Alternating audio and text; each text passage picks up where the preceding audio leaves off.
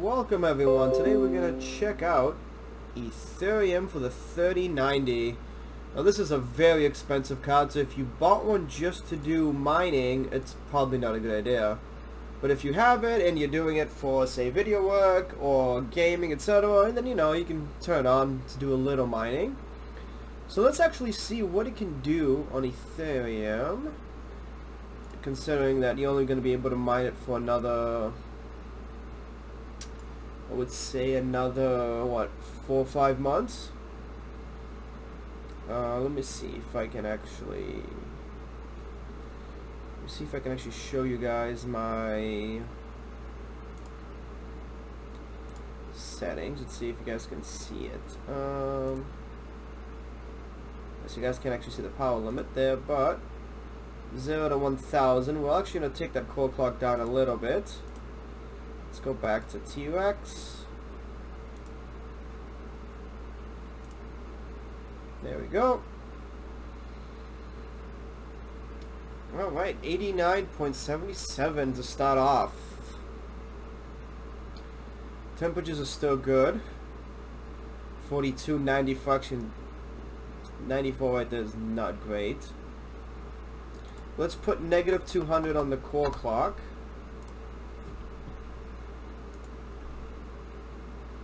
Let's see what happens.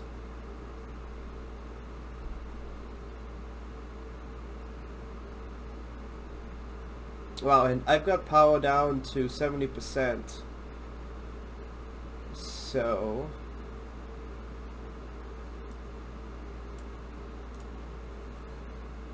now this is actually in a gaming rig, so these temperatures right there, that's that's still safe, but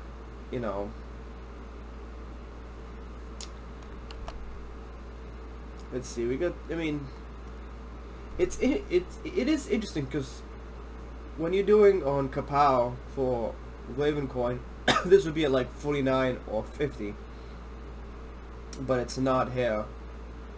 Now we can get this up to 120 for sure. You could basically boost the memory clock up to 1200 and the power limit up to like 7580. The issue is that VRAM temp. And obviously we haven't found a single share yet, but let's see. As of today, as I'm writing this, let's say we got 90. So basically, this is doing $5.76 a day at the current prices and everything. Profit per month is $172. So these cards are $2,700. And considering mining is almost done, I would not buy one of these, but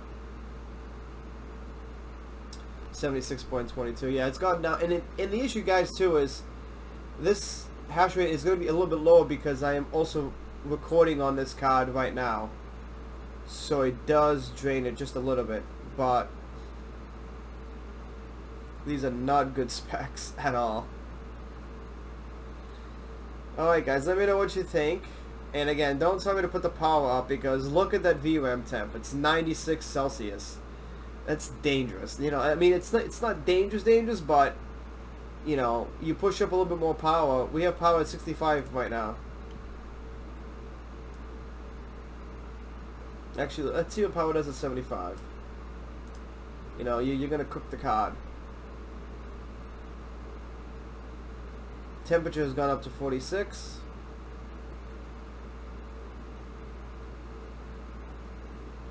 Oh, we found 2 shares. Look at that, huh?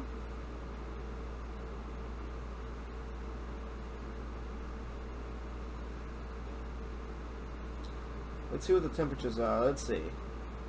Bet you they're going to be pretty warm. Let me feel the case down here below. Yeah, 104. You see that? Yep. There it is. 104, guys. You see? That's what happens when you run it up.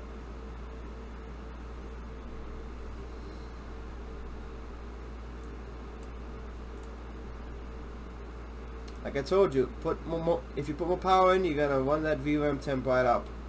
So definitely not safe. and that's what it is with these Zotac cards. They just run way too hot.